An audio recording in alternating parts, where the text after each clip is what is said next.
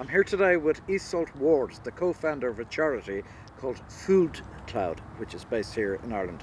Iseult, what is Food Cloud? What does it do?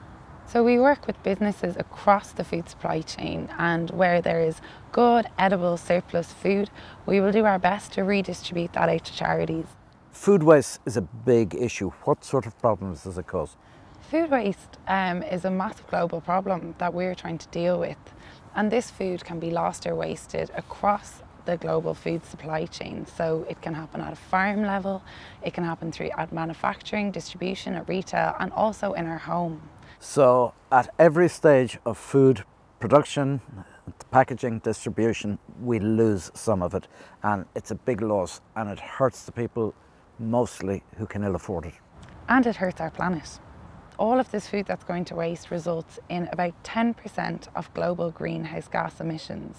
So a lot of this food ends up being dumped. When it's dumped, it rots down and releases methane gas, which does just awful damage to the atmosphere.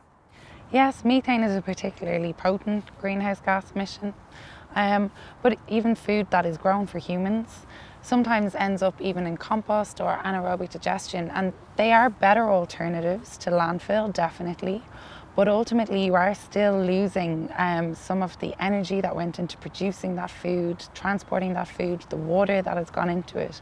So really our objective must be that food that is meant for the human food supply chain, we should keep it in that supply chain. What can we do as normal householders to alleviate this issue? Well, it is one problem that everybody can do something to solve, because everybody eats. And that means that we can all make an effort to reduce our own food waste. There are going to be many more people on this planet by 2050, and we need to find the food to feed them, but we also need to do that in a way that looks after our planet. It's clear that with food going to waste, if we reduce this and if we all make an effort to reduce it across the food supply chain, that we have a much better chance of feeding people and reducing hunger whilst also fighting climate change.